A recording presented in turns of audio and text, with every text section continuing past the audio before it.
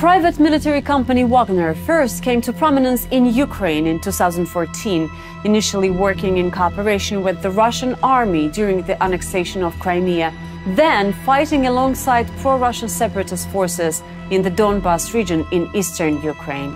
Current Wagner leader Prigozhin claims to have single-handedly assembled the group of patriots in May 2014. Yevgeny Prigozhin himself is a former convict who achieved legitimate business success in the food service industry in St. Petersburg in the 90s. Known as Putin's chef, he developed a close relationship with the Russian president, a fellow son of St. Petersburg, and was awarded lucrative contracts for military catering and school meals.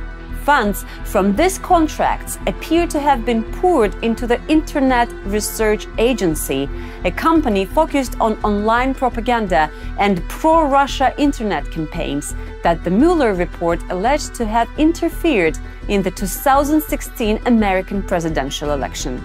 In his surprising new spirit of transparency, Prigozhin openly admitted to this in November. The Wagner Group never ceased operations in Ukraine, with Ukraine's SBU security services describing their involvement with incidents such as the downing of a transport aircraft that killed 40 paratroopers. But over the next few years, its activity expanded all over the world.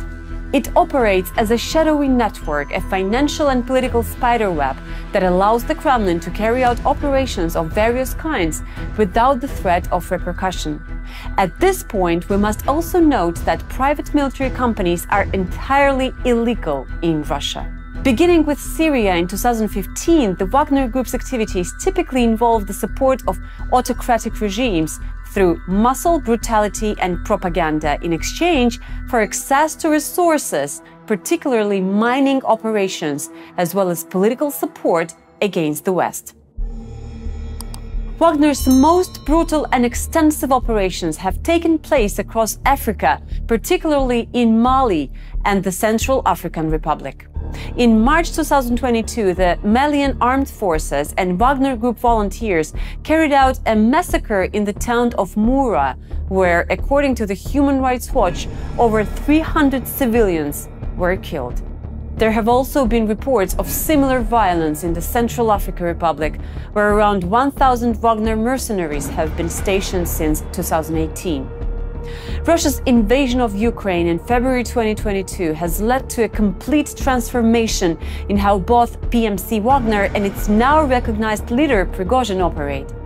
According to The Times, more than 400 mercenaries were flown into Ukraine in January 2022 with the goal of assassinating Ukrainian President Volodymyr Zelensky. The failure and inadequacies of the Russian armed forces, however, meant the Wagner Group troops soon found themselves fighting alongside regular soldiers in Ukraine. In order to increase record numbers, Prigozhin embarked on a whistle-stop tour of Russia's prison, reaching as many as he could with patriotic rhetoric and lofty promises. He promised full amnesty in exchange for 6-month tours of service and spoke passionately about fighting and possibly dying for the motherland.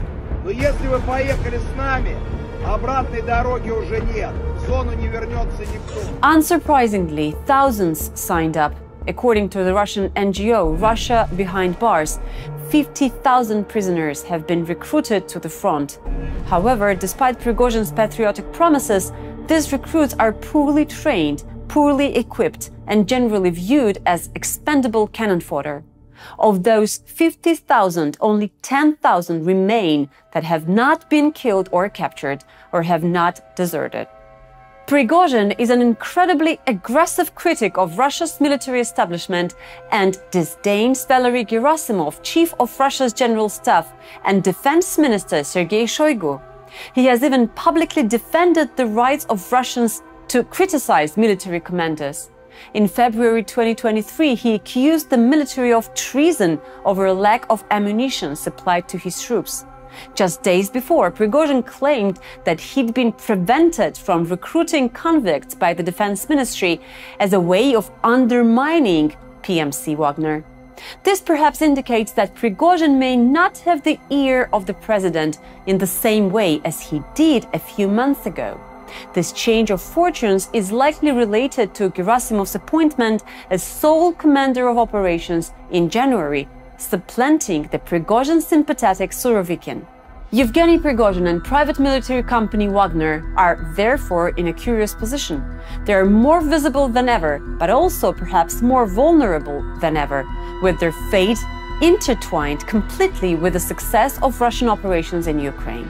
But that has not stopped Prigozhin from planning for the future. In March, he claimed that he aims to recruit 30,000 new fighters by the middle of May, with recruitment centers opening in 42 cities and reports of recruitment sessions taking place in high schools and gyms. The Wagner Group has opened a center for military technology in St. Petersburg, where a so-called Wagnerionek, Wagner-friendly youth club, was launched at the start of 2023. It seems like the Wagner Group's time as a visible political force in Russia may only just be beginning.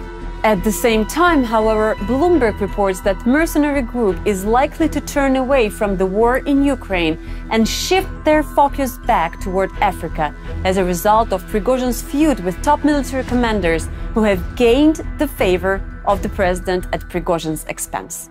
As such, the Wagner Group's future is as clouded and full of shadows as its past.